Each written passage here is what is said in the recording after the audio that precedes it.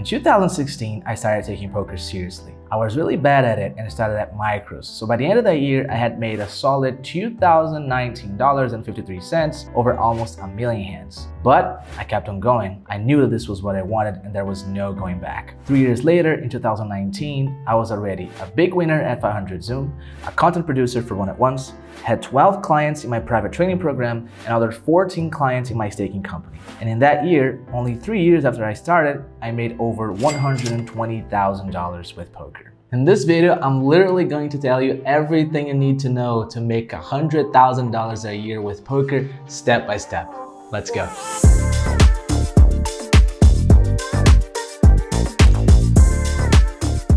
Hello friends, welcome back to the channel. My name is Saulo Costa, and here I make poker strategies simple so that you can make more money. There are 3 main things you need to do to achieve $100,000 a year playing poker. These are: first, get good; second, play consistently; and 3, build other sources of income. Yes, of course, this is really obvious, but I will break down each of these points into 3 critical points to help you achieve these goals. The first critical point into getting really good is learn theory.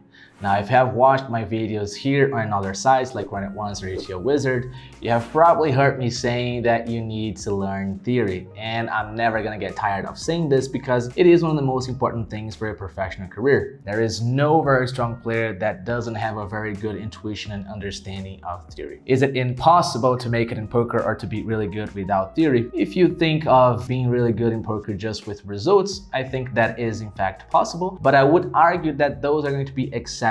There are not going to be many people that can make hundreds of thousands of dollars in poker and they don't understand a single thing about theory. These people, even if they have a more exploitative approach, they're going to have very solid theoretical fundamentals. So in my opinion, if your goal is to get good in poker, one of the best things or one of the most important things you have to do, and I would say one of the first things you have to do, is to learn theory and to get good at theory. Nowadays, you have plenty of options to get good and learn theory. You have plenty of training platforms out there such as GTO Wizard, which in my opinion is the best training platform in the world for GTO strategies, and you have other types of resources on the internet. But if I were you and I wanted to get really good at theory, I would double down on that and I would spend money on it. I would either buy coaching for someone or enter a staking agreement or a coaching for profits agreement, or I would buy some course on the internet from someone respectable. I would really invest into getting really good technically and understanding theory, because as soon as you do that, all the rest is going to get easier. You also have to spend a lot of time studying, playing with solver, playing with toy games, pen and paper if you want to. I think that's really good and viable. So anything you want to do, anything that is available to you, I think you should invest your time and effort into it, as long as it's going to help you get really good and learn theory. Now, the second critical point about getting good is learn to exploit. Every single great player in the world knows and is willing to exploit their opponents. There is no great player in the world that is simply forgetting or ignoring the fact that almost everyone in every game is exploitable. They're not playing very close to GTO, not playing very close to theory. Therefore, there are playing strategies that can be exploited for more money than the solver can extract. So if you take a look at Linus Love, take a look at Stefan, just to name a few guys that play cash games. If you think about the biggest names in tournaments as well, all of these guys, they're going to be playing at least a portion of the time with exploitative strategies. And I think this is really important because even though you can get really good just by applying theory, the real money is actually in exploiting your opponent's imbalances, whether they are recreational players or other professionals. People are going to leak, and if you want to really get good to the point of making $100,000 a year with poker, you really want to learn how to exploit other people. And how do you do that? Well, first of all, you need to learn what are the population tendencies. You need to study your pool that you play in so that you can see whether they are playing really close to theory or not. Spoiler alert, they're not. But what you have to do is you have to gather a lot of data on your opponents, on the pool that you're playing in, and ideally you want to compare those stats with GTO stats. And then you're going to see what's the gap between what population is doing and what solver would do, and then you want to exploit that gap. You want to make strategies or build strategies that are going to extract EV from the very existence of those gaps, and that's what you should do. Now, this is not an easy task, I'm gonna give you that, but you need to start somewhere. Start looking at the internet. You're going to quickly see the name MDA coming up, which stands for Mass Database Analysis. You're going to run into these types of things, and you're gonna have to start developing some sort of study into population tendencies. And this is actually not the only thing you're gonna have to do, because not only you're gonna have to know what is the gap between population and solver, you're also gonna have to understand how to exploit that gap. It's not always obvious how to exploit that gap. Many people get confused. Sometimes they think, oh, my opponent is doing this, so I'm going to do that to exploit them. And they might be wrong. Their initial intuition might not be correct. So you're gonna have to play with models. You're gonna have to play with assumption on the solver and see what exactly the solver does to exploit that gap. So it's a two-step process. Gather the data, see what the gap is between your real people performance and solver performance, and then understand exactly how you should be exploiting that gap, how you develop counter strategies that actually make money off of those imbalances. And third and final point about getting good is embrace risk. Now, this is one of the most crucial things about getting good. Now, when I talk about embracing risk, I'm not really talking about executing strategies. I'm talking about the mental attitude you have towards the game. In most situations, you can choose to simply execute something you have learned, or you can have a mental attitude to embrace the potential risks of each play. You can ask yourself, what is the riskier play that I could make here? And in a lot of situations, the answer to that question is actually the best play, because the riskier play is the one that is going to put your opponents into the toughest spots. So if you can develop that mental attitude, I really think that this can differentiate you from the other regs and can allow you to achieve higher win rates than the people that are playing your limits. Okay, so this was the getting good part. Now we can move on to the play consistently part. This part is really hard for most people. Poker is a game that when you lose, you don't want to keep playing, or you play worse. So playing good and playing consistently is really, really hard, and we need to come up with a plan to maximize our chances to be very consistent, not with the volume that we're putting in, but also with the quality of the volume you're putting in. Can you make $100,000 a year without being consistent with your volume? I think you can. It is possible,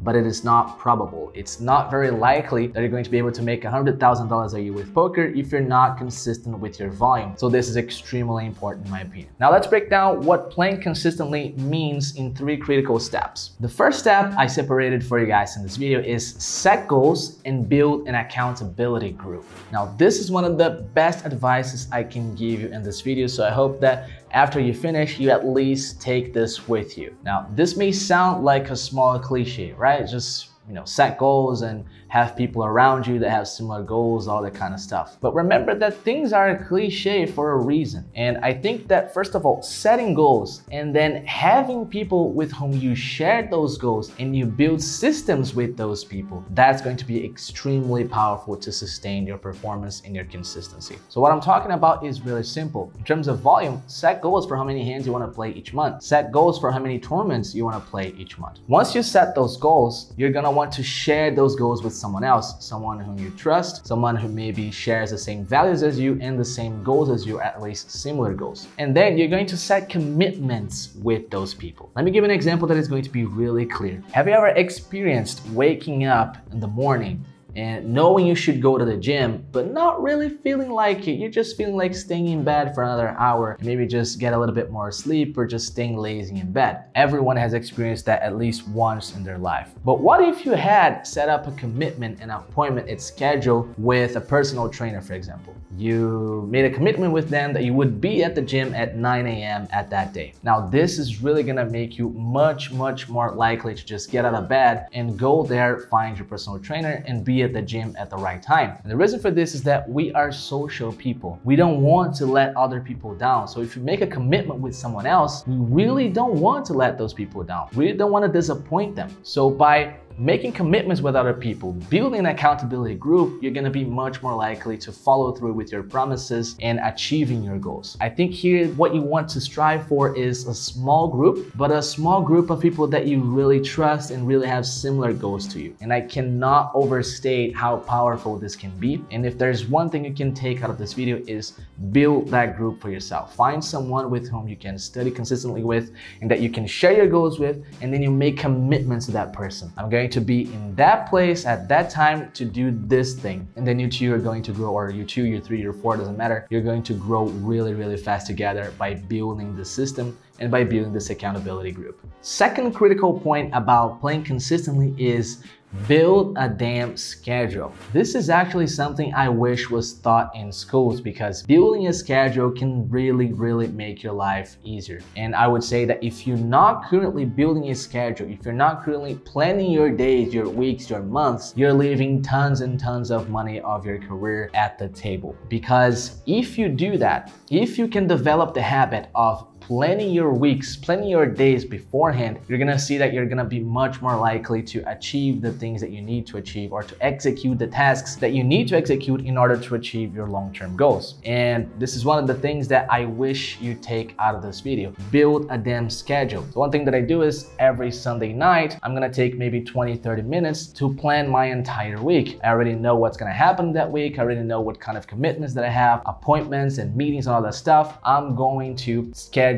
everything hour by hour. Every single day of my week is going to be scheduled. And then you might be like, oh Sal, this is so boring, this is so hard. Do I have to do this every week for every single day, and then every hour of my day is going to be like parameterized and whatnot? Like, you have to do this. If you want to make $100,000 a year, you're gonna have to do hard things. And this is actually not the hardest thing in the world. It's actually something easy. It just requires some time to build the habit of doing so. So make the habit of separating some time in your week to plan your entire week. If possible, plan your entire month, hour by hour. You're going to prioritize whatever you need to do the most in that week. You're going to select a few time slots to execute those tasks, and then the other times you're going to be prioritizing the other things in our priority list. But make sure you build the habit of scheduling your days, scheduling every single hour of your day, and that you're gonna see that you're gonna be much more likely to execute the tasks that you need to do, and this will bring you closer to your long-term goals. Third and final critical point about performing consistently and playing consistently is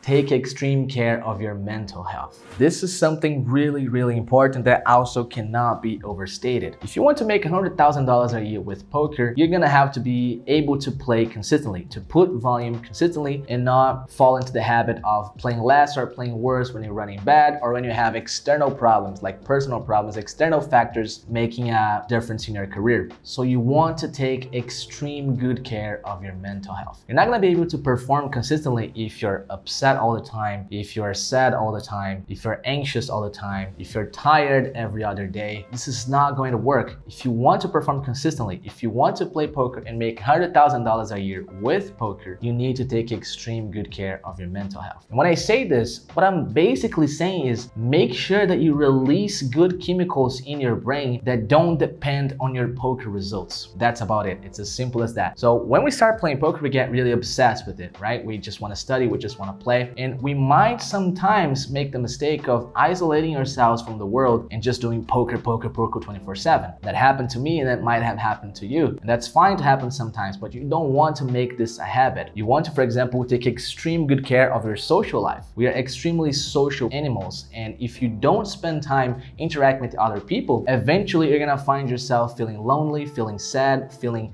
demotivated and all that stuff, and you don't want that. You want to take extreme good care of your social life, because this is going to benefit not only your happiness, but also your performance at the table and your capacity to stay consistent. I shouldn't even mention physical health here, but that's also something pretty obvious. You need to exercise, you need to eat healthy, because as you do that, you're going to feel more energized, you're going to be more productive, and you're going to be able to achieve your goals in a much better way than if you're just reckless with your nutrition and you're not exercising, you're just sitting at your chair every day. So take extreme good care of your health. Prioritize doing that. Remember that resting is productive. Sometimes we fall into the trap of believing that we need to do everything and we need to work 12 hours a day. And sometimes that might be the case. Sometimes you might feel like that's the correct thing to do. But in the long term, you want to not just do everything at once, you want to do things little by little. You want to do things gradually. You want to do good things every day. It doesn't have to be many good things every day. Just do a few good things every day. You're going to see the effects of this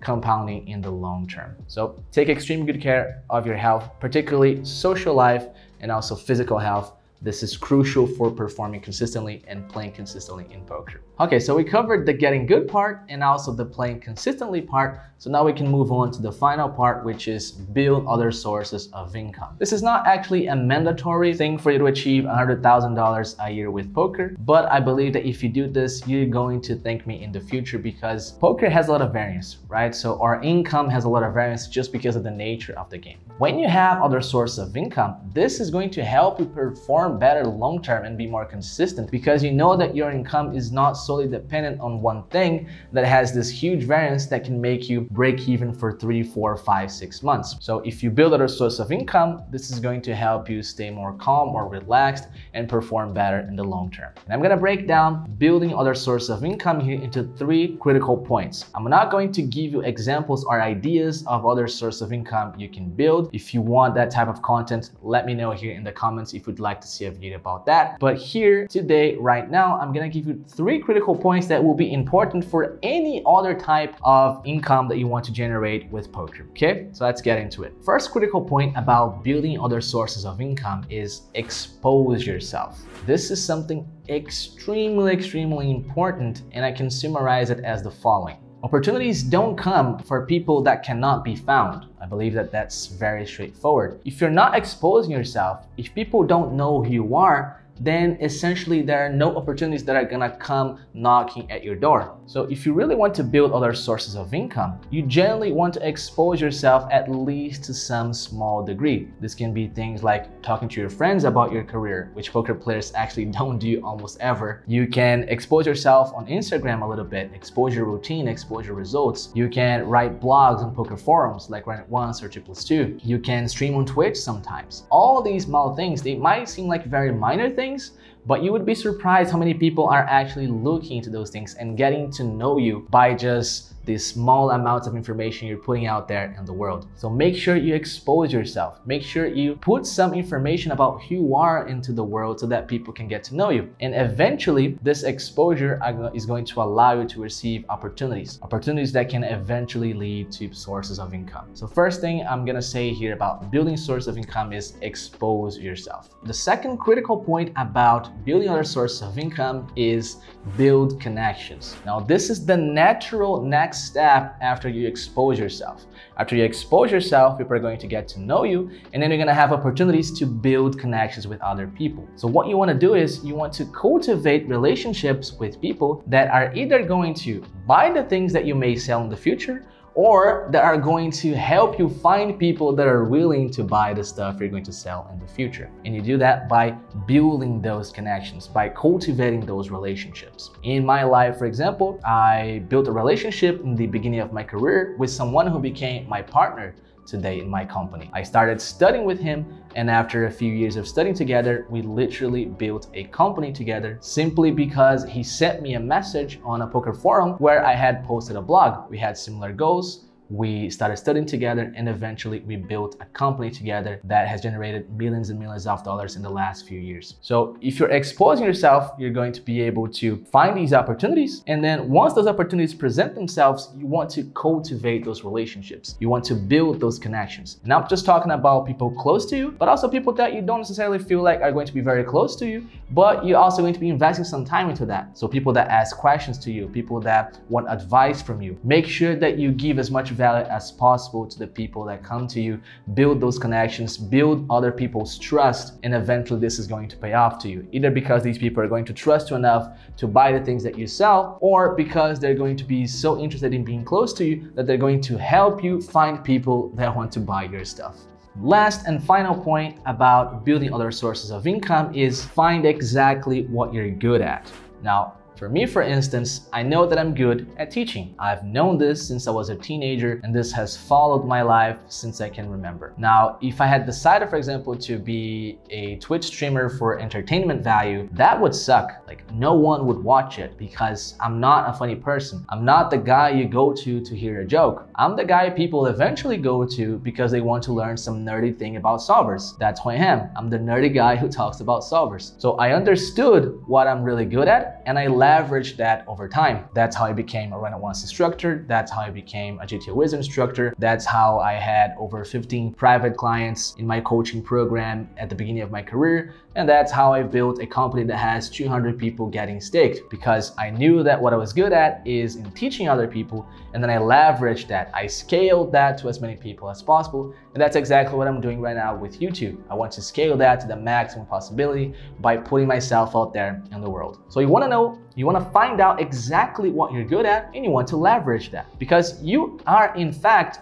better than most people at least one thing. You want to know exactly what that thing is, and then you want to leverage that thing. That's how you build other sources of income. You're going to know exactly what you're capable of offering to other people, and what are the things that people would be willing to pay you money for. Okay, so this is really important. If you want to build other sources of income, you need to have that self-image very well formulated to know exactly what are your strengths, and perhaps also know what are your weaknesses. This is it for this video. I hope you enjoyed, and if you did enjoy this video, I think you're going to enjoy this one I separated for you right here. All right, I see you there.